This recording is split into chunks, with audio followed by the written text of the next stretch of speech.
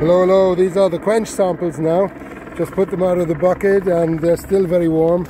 And there you can see there's still a bit of steam coming out from the water that's evaporating, but you can also see the imprint of the spoon.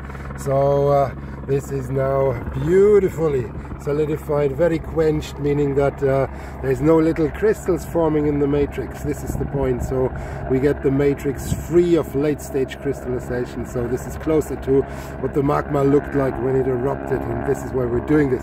So we got quite a bit. It's very dense and we have quite a bit of material here.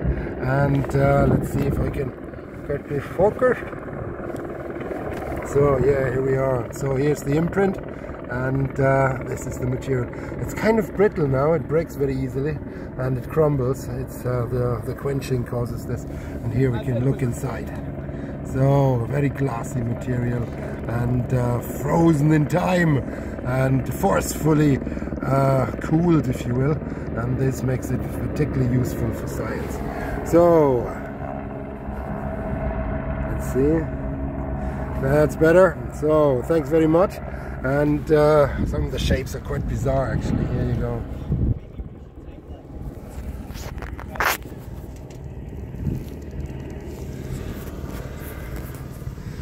There's still a spoon imprint there. You see that here. And of course here. Fantastic.